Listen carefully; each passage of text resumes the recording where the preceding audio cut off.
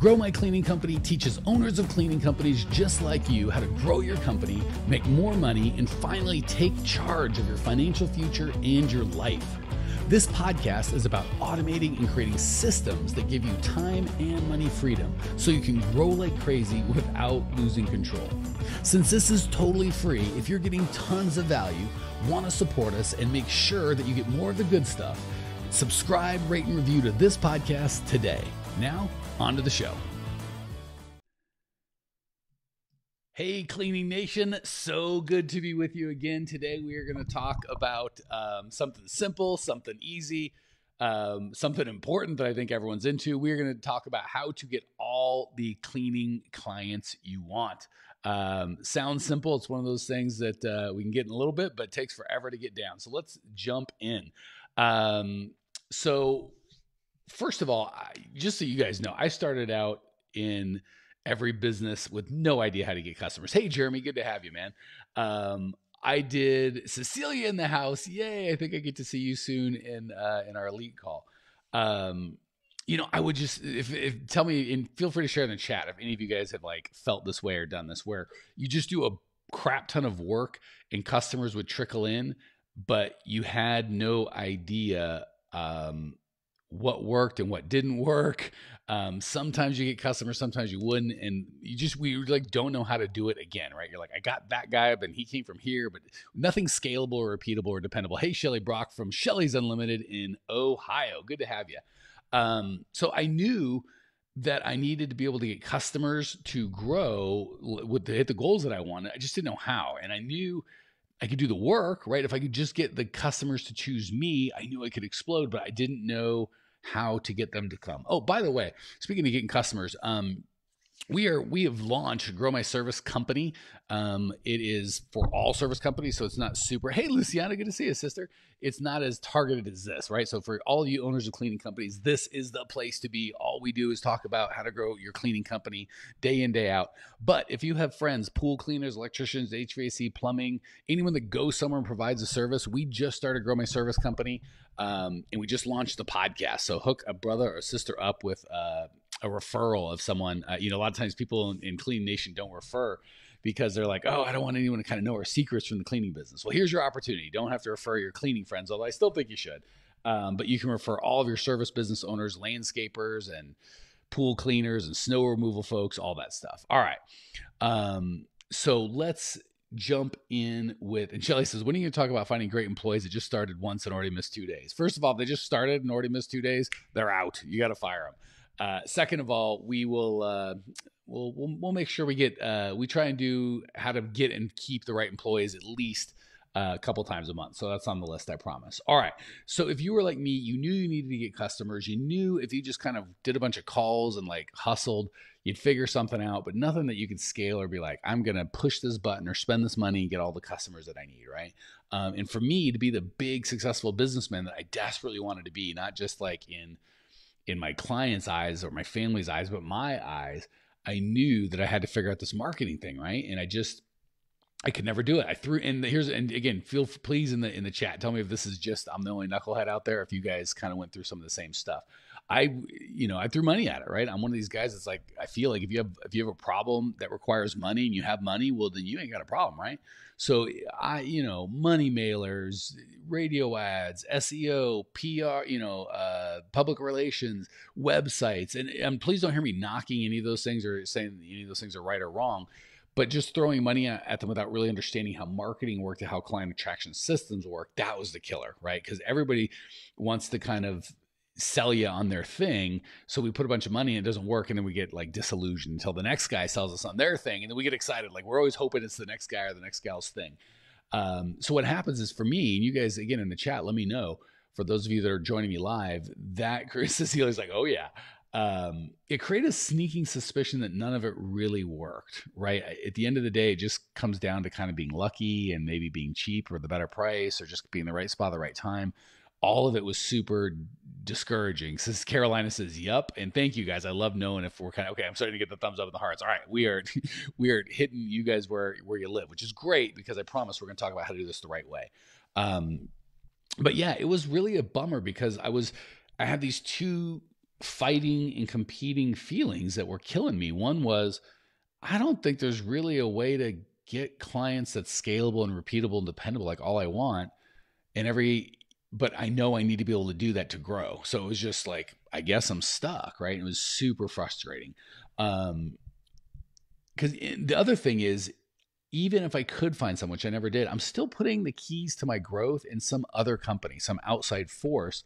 And they let me down every time, right? Because most of the time, either they're super affordable, like, hey, I'll do your SEO for $500 a month. I can afford that, but nothing happened, right? Or the guys and gals that really know how to get clients, they know how to get clients, and they take a lot of money, right? So it just drove me nuts because I knew if I could just fix this one thing, I could have all the growth that I wanted, right? If you guys tell me, but I always knew I could get the work done, I could manage the money, I could lead my team.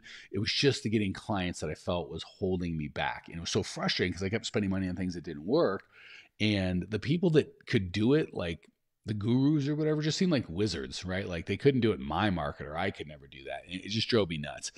Brad's here from Ontario, Canada. Denise says, knowing we have to spend the money, but not an answer in one place for sure. And then Bertha's here from Dallas. Good to see y'all. So Shelly says, I get what you're talking about. I'm stuck. That's my problem. So frustrated. All right, we're going to sort you out, Shelly, along with the rest of Cleaning Nation here. So we're going to talk about what to do. But before we do, as usual, the thing that really kept me from success was my belief that it was luck, or that it was magic, or it couldn't work in my area or my business, right? So regardless of what the reality is, what could happen, as long as I had those beliefs that everyone else out there is just faking it or somehow lucky or just whatever, that was killing me, right? And honestly, if I had to be completely honest and open with y'all, the worst secret belief was I believed I couldn't do it, right? So it wasn't that it couldn't be done. It was like that magic skill can't be transferred to me. I wasn't born with the magic, right? That one limiting belief that I couldn't just sort this thing out, it cost me millions, not just in revenue for my companies that I could have had and profit that would have come from that revenue. But we sold our last two businesses for 7 figures. So, no complaints, but I think we could have sold for a lot more if I just would have solved that one problem. So this is literally, or for me has been, you guys can tell me your experience in the chat. This has been a multi-million-dollar problem, right? Keisha says, hello Cleaning Nation from Your Clean Team Chicago. Good to see you, Keisha. Hopefully things are opening up sooner than later out there in Chicago. So yeah, anyway, it cost me millions. And because I couldn't figure it out, and I had this yucky belief that other people might be able to do it, but I could never do it, I literally spent decades focusing, well, maybe if I provide better service, which is great, or maybe if I become a better leader, which is a good skill to have, maybe if I get better at finance, I just really work the money better. And those are all fine things. But the reality is I was hiding from the fact that if you don't have, or I didn't have, repeatable, scalable, dependable ways to get more qualified leads than I needed to hit my goals, I was not going to hit my goals, right? I wanted to kind of get around that thing. Well, what if I did this? Or what if I do, I'm bargaining with the universe. Like, well, okay, I can't figure out the sales thing, but maybe if I get to become a better leader, maybe if I could do this, maybe I could do that. And those are all helpful. But at the end of the day, if you've got goals to be more than, for a commercial or for a residential cleaning company, more than like 300,000-400,000, and for a commercial cleaning company, unless you have some really big accounts, a couple $1 million, at some point, if you want to get bigger than that, you're going to have to learn how to get scalable, repeatable, dependable clients. So when I sold my first brick and mortar business, that's when I really wanted to help other people grow, because I had learned a lot about finance and employees and leadership and working less and getting more done and all sorts of cool stuff. But I'm like, if I'm going to do this, I really got to figure out this how to get clients thing, right? And I don't want to start another brick and mortar business. So I'm like, I'll figure out this online marketing thing. Cool thing is, the online marketing thing is really just marketing, right? The stuff that works online works offline. And I invested in a ton of cool mentors. I used to tell people I've got over $100,000 in my education and I didn't go to college. And that's true. My wife heard it. She's like, are you out of your damn mind? You've got over $250,000, probably more than that by now, in your education. And you didn't go to college. So definitely spent lots and lots of money and time trying to figure this stuff out from the gurus, the wizards, right? And I think the biggest shift I got, or the earliest shift that was really helpful that got me out, was from Russell Brunson. I don't know if you put pictures in the chat, but if you put that picture I sent of me and him up there in the chat, that'd be great. If not, we'll just put it with the episode. But he helped me move from this like media based fervor. Like, well, if I just, Facebook will say, if you just learn how to do Facebook ads, then you'll be rich. And Google back in the day, and probably still, if you just do Google ads, you'll be rich. And I remember Money Mailer and all the people selling all their different stuff would say, if you just learn how to do this, you'll be rich. He helped me move from that into going from, well, that was a big thing, moving from that into a funnel that, he owns a company called ClickFunnels, that would actually, as opposed to just putting an ad out there, right? So, Money Mailer will tell you, oh, you just got to put an ad on Money Mailer. Facebook will just say, hey, Facebook, or whoever's selling whatever media they're doing, they just say, if you just put the money in our thing, you'll make money. But the problem is the ads that we put, they don't really help you with the ads or the funnel or how to actually convert an ad to a client. So we just put out an ad that says, hey, I'm Mike with Mike's Coaching, buy my crap. Or I'm Keisha with Your Clean Team Chicago, call now for a free estimate, right? And we put that out and it doesn't work. And then we get disenfranchised or disenchanted and go, I got screwed, right? Like Facebook doesn't work, or Google AdWords doesn't work, or direct mail doesn't work, or radio ads don't, whatever, fill in the blank. It doesn't work because we put out an ad that said, hey, I'm this person from this company, call me and buy my stuff. And then people don't do it. And we think that thing doesn't work. The problem is, and again, I'm just going to be completely honest here, and you guys can put me in the chat or give me the thumbs up or the thumbs down or whatever cool things you guys have out there. Tell me if any of you feel this way. The problem is I would rarely track exactly who called or how much they spent. So it always felt like I kind of got something, like I do a bunch of different advertisements, spend a bunch of money, and depending on the thing, some would be like, oh, that wasn't bad, I got some work, and others like, oh, I don't think I got so much work, and others would just be crickets or nothing. But I never really felt like I was making money, or I found the one thing like, wow, I could just scale this up and get all the clients I want, right? And so that was because I was doing a buy this thing model as opposed to, Bertha's like, I was frustrated with Home Advisor, Thumbtack, because that's another model of you just put out an ad like, hey, buy my crap, and then you get a chance to bid amongst other people, which sucks. So the trick, and if you're paying attention, wanting to write stuff down, here's where we go. We don't want to pay people, just say, call now for a free estimate. It doesn't work. It doesn't matter if it's Thumbtack or Facebook or whatever. It's the model that you're using is broken, not the media. So we've got to understand and move to a funnel. And instead of asking for the sale right away and hearing just, A, we got to track. B, we got to, so when we're like, oh, I got nothing. Was it really nothing? Was it one client? Was it two clients? So we got to start tracking, and we've got to move to a funnel where we break down the process of buying, right? It's too big of a jump, right? You go from, hey, stranger, you don't know me, I don't know you, but stop what you're doing and call me for a free estimate, which is an hour-long sales call in your house or your business. No one's going to do that, right? Even if you get 1,000 or 10,000 or 100,000 impressions, even if it's to the right people, which typically it's not, that's just too big of an ask, right? So we've got to figure out a way to break down that one big ask into lots of little asks, and we take them down a funnel, right? So instead of going, buy my crap now, that's all about me and what I want. But the people that you're advertising to, they don't give two craps about you or what you want. They care about what they want, right? We've got to move to get people to raise their hand by offering them a solution to their problem or offering them value, right? So as opposed to going to, hey, I want this thing from you, give it, we move to, hey, how can I serve you?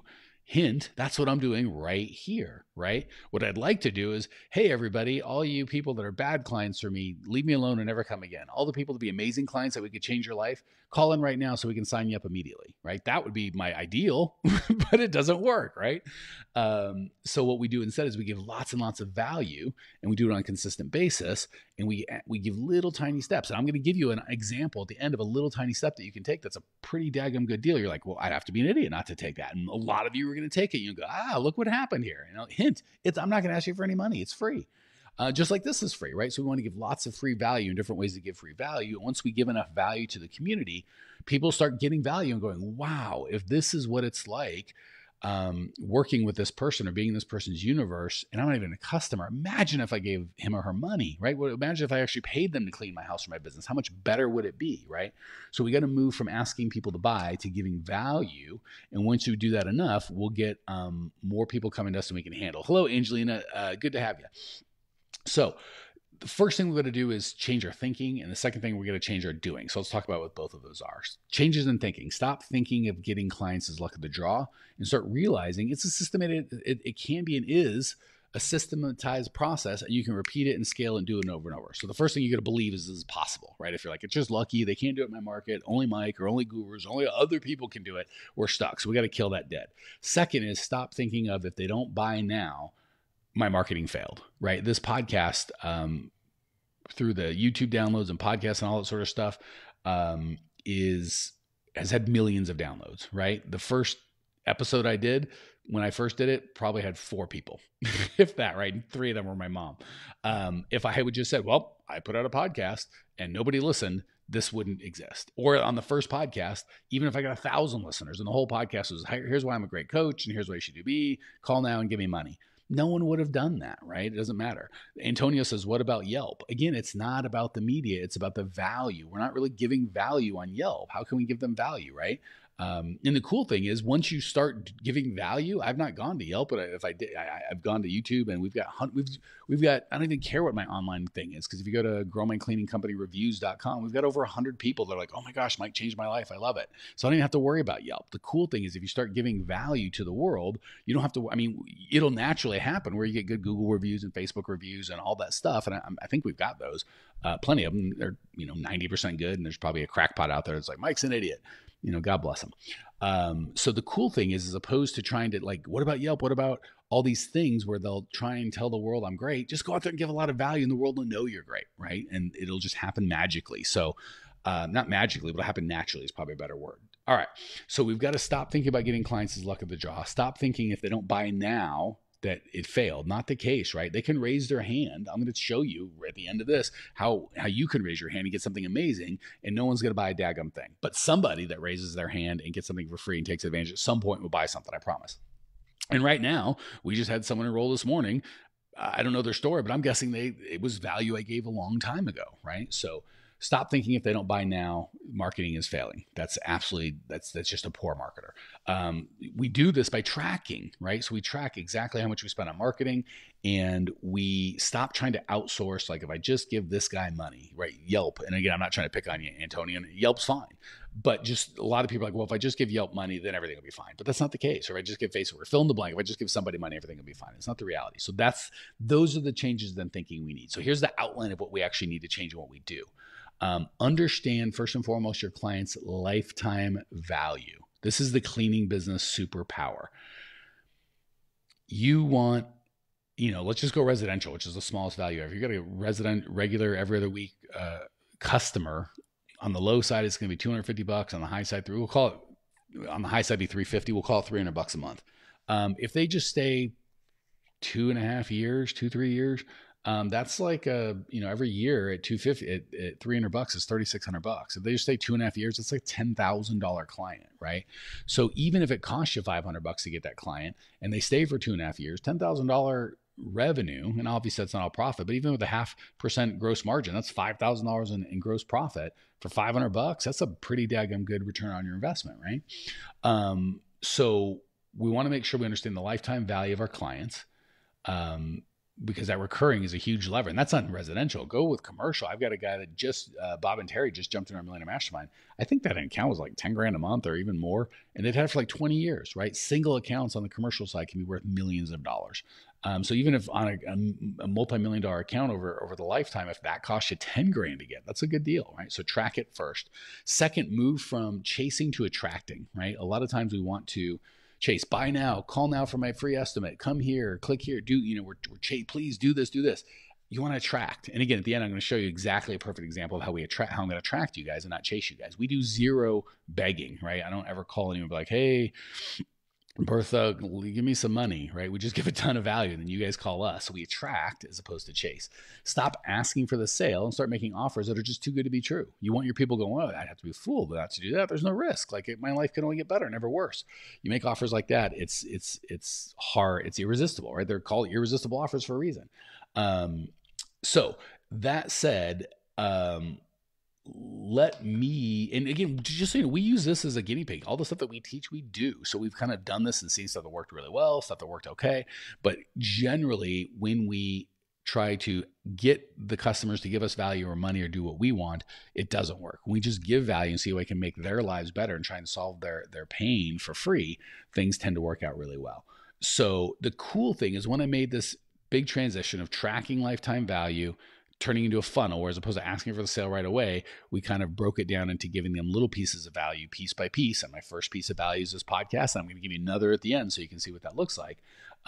It helped me. All of a sudden, I had more customers coming to me than I could handle, as opposed to more constantly trying to chase and tell them to sign up now. We don't have them. And the cool thing is that gave me the confidence as an owner to grow as fast as I wanted, right? That one shift of going from buy now to a funnel, from tracking and understanding lifetime value into giving value as opposed to trying to get people to do stuff. The problem is it's not instantly gratifying, right? If I send out 1,000 messages that say buy now, maybe one guy buys now. It's not scalable. It's not repeatable. It's probably not even the best guy to buy, but we get a result today. If we just put out value for weeks or even months at a time, all of a sudden it starts slowly coming and then it becomes a tidal wave. So we kind of have to get used to that delayed gratification. It doesn't have to be years, by the way. I'm not saying you should do all this and get nothing for years, but if it takes weeks or even a couple months, that's fine, but you can scale that. All right. So let me tell you how I'm going to give you a too good to be true offer. Like, oh my gosh, I'd have to take advantage of that. If you'd like a copy of my book, I'm a Freaking Genius. Why is this business so hard? Right when I sold my second 7-figure deal, I wrote that book, 4 or 5 years ago. And it goes over all the stuff I learned, right? I mean, I spent hundreds of thousands, if not millions on that education, doing stuff right, doing stuff wrong. I distilled it all down into a book. You can get it on Amazon right now. I'm guessing it's probably $20. I'd like to give it to you for free. Here's how we're going to do it. One, we're going to go a little bit out of the honor system here. One, refer any service provider you know to our podcast, growmyservicecompany.com. They can see the podcast, join our Facebook group, all that stuff. So refer any service person you own, and have them subscribe, rate, and review the podcast.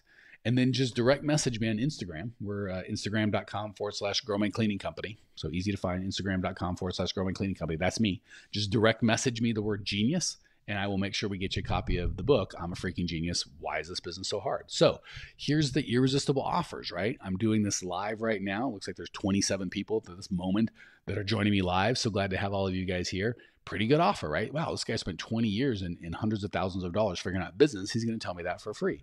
But obviously we can only give so much value in 20 minutes. So, and some of you are like, man, I'd like to have more education. I go, great. And it's like, was he going to sell me something? Not yet. Not even a little bit. Just direct message me on Instagram, genius, and we'll get you a copy. Well, that's not true. You were going on the honor system. Refer somebody to the Grow My Service Company podcast, and we'll get you all hooked up. And just direct message me on Instagram, genius, and we'll get you a copy. So what'll happen then is you'll spend, I don't know how long it takes to read a book, 10, 20 hours more. And some people go, that was great. That was what I needed. And that's fantastic. Others are going to go, wow, this guy has exactly what I need. I can't believe all he does now for the last 5 years to help owners of cleaning companies. I want his help. And those people reach out and say, hey, help me. What do I do next, right? And then guess what? There'll probably be another free thing that we offer you, probably a consultation of, hey, how can we help and serve you? So hopefully you guys are seeing we offer value over and over and over again. And because I do it one to many, right? Like I said, there might be 20, 30 people listening right now, but thousands of people will hear this broadcast, over time, and some of them will come for help. You can do the exact same thing. So that's the big thing. If you want to have more customers than you ever want, or can ever handle, just give value, break the buying thing into small steps, right? I mean, I think we get 200 or 300 people wanting appointments with us for consultations a month. And I think we take 10 or 20 for clients. So that's all I'm saying, right? That's it. Those are the keys to the kingdom. You have what you need. Reach out to me in the Facebook group. Say, hey, let us know how we can serve you.